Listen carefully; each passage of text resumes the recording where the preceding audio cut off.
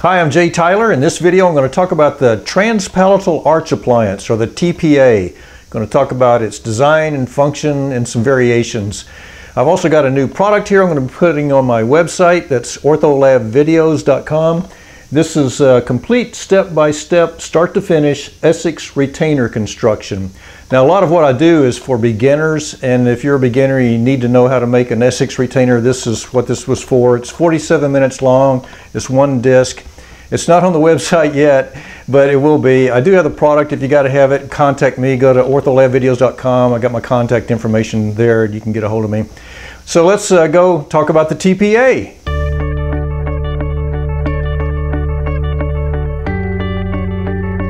The Transpalatal Arch appliance is just a fixed appliance on the upper that is soldered to bands, usually on the molars, that goes across the arch, hence the name Transpalatal, to the other side. And it can be something simple like just a wire. I usually use about an 036 that goes across and it's soldered. I have this end I'm holding. I just have that here just so I can hold on to it and show you, but it would be soldered to both sides. It can also have an adjustment loop in it instead of going straight across, and fit in there, be soldered to both sides. Now, this appliance has a few things it can do. It can serve as a space maintainer. So let's say that these were deciduous molars that were lost prematurely and we don't have the bicuspids in yet. Typically that molar would drift mesially, but if you tie the molars together, that inhibits that mesial migration, so it works as a space maintainer. Also, let's say that the doctor has expanded the arch and he wants to take, with it like a rapid palatal expansion appliance, and he wants to take that out because it's big and bulky, but he wants to hold this arch width, so he can put a transpalatal arch in there to accomplish that. Another thing they can do is they can use the appliance to actually expand, and I have an orthodontist who uses this design where it's an omega loop that goes into the palate, and then he has me bend those arms that go mesially to the molar to engage the lingual surfaces of the posterior teeth so that he can expand that omega loop and cause arch expansion. So the thing will maintain space, hold arch width, and it can be used to cause arch expansion.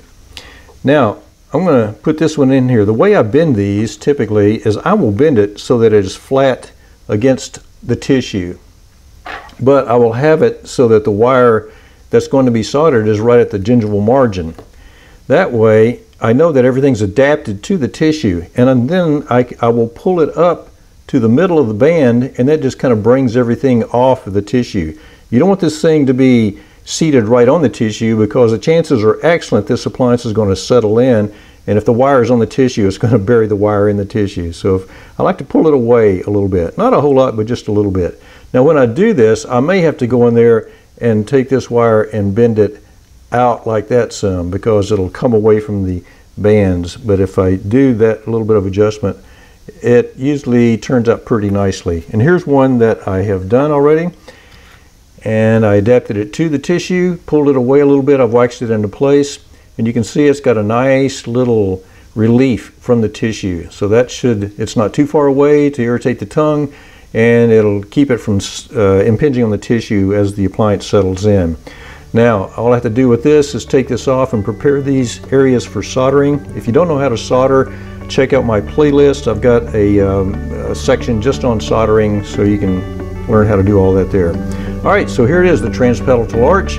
It's a space maintainer, it's an arch width holder, and it's an arch developer expander. So thanks for watching. I'll see you next week.